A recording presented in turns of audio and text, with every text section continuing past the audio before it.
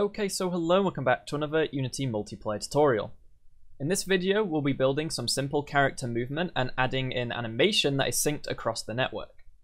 I hope you're looking forward to it. Let's get started.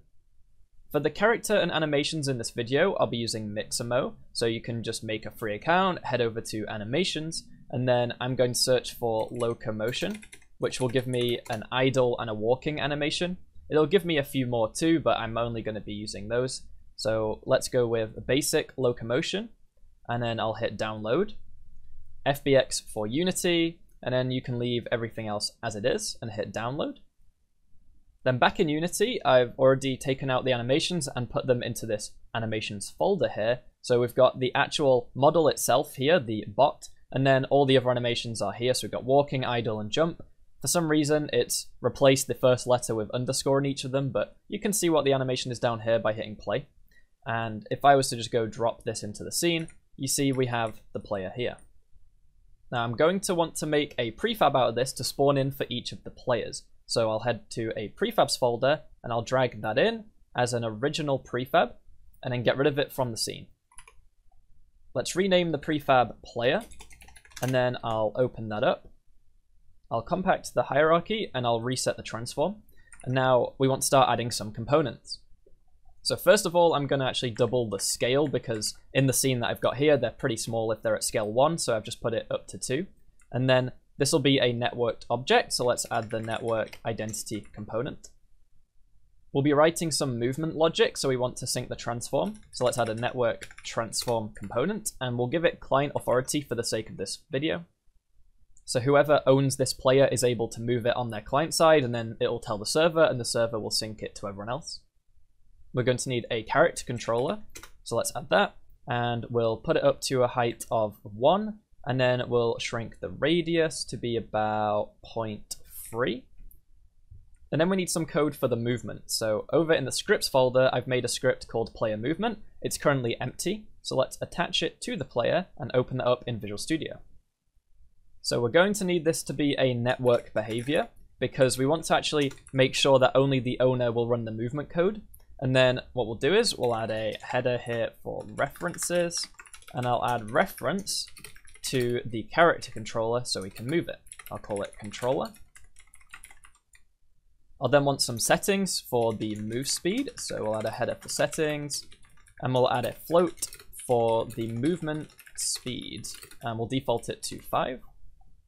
And then for the movement logic, you can do it really however you like. I'll be doing a really simple implementation. So I'll just be using the update method and I'll add the client callback attribute, which just means that if we're running a build as a server, it just won't run this update method, but the clients should run it. And then the clients will check if they don't have authority over this player, then just return, there's no point trying to move it. Now, rather than setting up an input action map and adding all the key bindings and then adding the events, rather than doing all that, just for this simple example, I'll make a movement vector. So movement equals new vector 3. And then for here, I'll just say if keyboard dot current dot W key is pressed. So if they're holding down the W key, then the movement for this frame on the Z axis should be 1 or plus equals 1. And then what we'll say is we'll copy paste this 3 more times and we'll say W key, so this is S key. And then we'll say over here the A key and then finally the D key. And on the Z axis, if they press S, well, minus equals 1. So if they press both, they just don't move anywhere. And then we need these to both be on the X axes. And if they press A, it's to go left, so we minus. And if it's D, it's to go right, so we plus. So that's a quick and dirty way to get the movement working. And then we want to say here, controller.move, and we'll pass in the movement times by our movement speed, and then times by the time.delta time, so it's frame rate independent. And then we want to rotate the player to face the direction they're moving in. So we could say here, transform.rotation equals, and then there's a built-in thing called quaternion.lookRotation, and it'll give you a rotation that faces a certain vector. So if we just say rotate to face and then the direction we're moving in, which is movement, then that will work. The problem is if we don't move on a particular frame, then it will just snap back to 0, 0, 0, and that's not what we want. So we only want to do it if a certain condition is met. So let's just make this if statement. So the condition is going to check, are we actually moving? In that case, then rotate. Otherwise, if we're still, then don't. So we could say if controller.velocity.magnitude is greater than 0, then do it. But the problem with this is that if you have then the slightest movement where the velocity is like 0.001, then you'd start rotating and it would just be weird. So you want some value here that is small, but not too small. So I'm going to go with 0.2f for this. So let's give it a test. If I head back into Unity, let's go over to the prefab, and we need to hook in the character controller. So let's drag that in. And then we need to tell the network manager, which is just set up like a default network manager, we need to tell it to spawn in this player prefab whenever a client connects. So let's hit play and see what happens.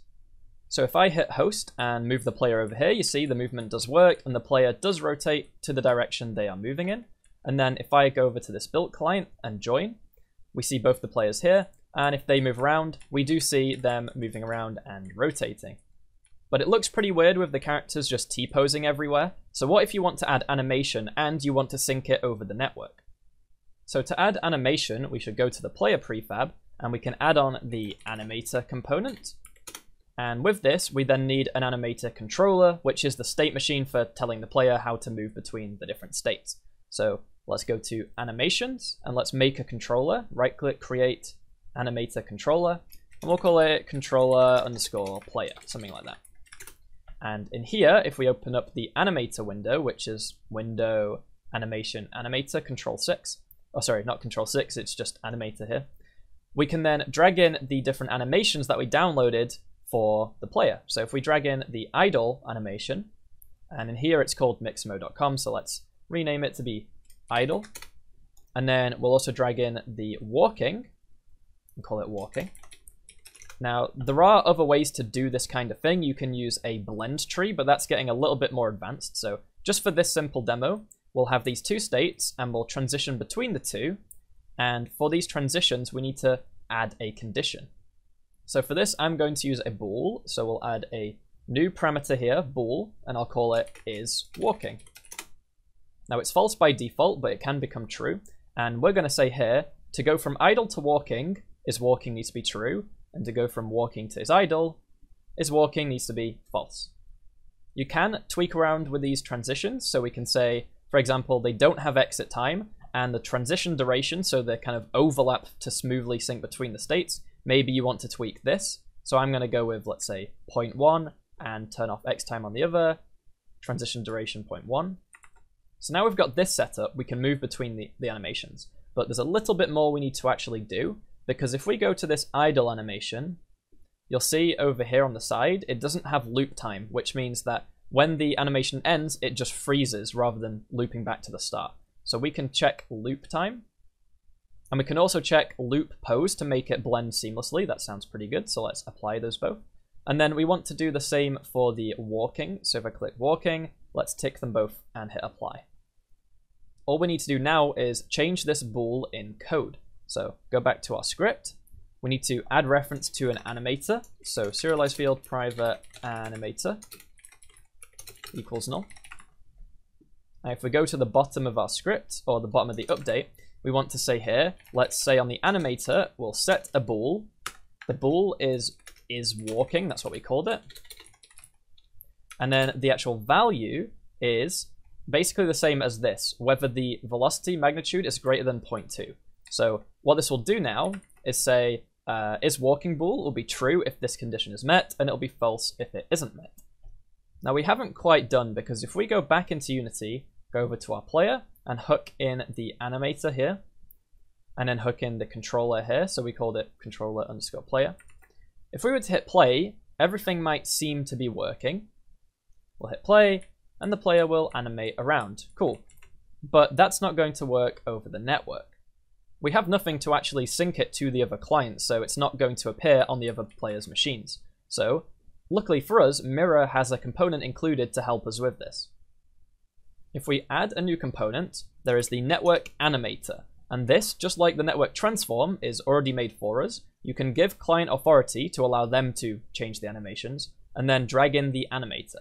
And that's pretty much it, but there's a few things to keep in mind. So Obviously, based on how you check this box, whether you do or don't, that will change how you actually need to change the animations. Because right now, we're doing this bool on client side, so with client authority it works. If we unchecked this, it would not sync to the other clients. You'd need to change it on the server side. Also, on the animator, we have different parameter types: float, int, bool, and trigger. For the first three, it'll work with what we just did. You can just say set bool, set float, set integer. But for the trigger, you can't just say animator.setTrigger. That doesn't actually work. Nimira doesn't notice that, and it doesn't sync it to the other clients. If you want to use a trigger, you have to actually reference, if we look up here, we'd have to reference a network animator, and then you can say network animator.setTrigger. You'd have to do it this way. Just keep that in mind if you're using triggers, but for what we're doing, we're just using bools, so we can use that and get rid of the network animator here, and we can go test it now. If I go back into the scene, file, build and run, and I'll see you in a second. So here we are with a few different built clients, and if I'm down here now and I move the player around, you see the animation is synced, as well as the position and the rotation. Everything is synced correctly. All the other players see it, which makes it feel pretty nice. And of course, I can switch clients and start moving this player around, and everyone else sees it synced, and over here the same, and in the editor the same. So yeah, that's it for this video. I hope you enjoyed. If you did, please leave a like and subscribe. Let me know down below in the comments what you want to see next. And if you want more mirror content, I've got plenty of other videos on the channel. I'll be continuing to make more, and we recently released a course with Game Dev TV, building an RTS from scratch. So if you go check that out, the link is in the description below. That'd be greatly appreciated. Thanks as always for watching, and I'll see you in the next one. Goodbye. But of course, before I go, I've got to thank my patrons. Special thanks to Francisco Lira, Liz Kimber, Andrew Williams, Beard O'Dye, Benjamin Hilda, David McDermott, Farouk, Jake Nixon, Yoris Letter, Katinkamom, Luis Ramos, Matt Fryer, Sam Marcus, Malvin, and Rack. If anyone else would like to help support the channel monetarily, link to Patreon is down below. If not, there are links down below to other social media such as Twitch, Twitter, and Discord. If you could help us out by checking any of those out, that'd be greatly appreciated. I'll see you next time. Thanks for watching, and goodbye.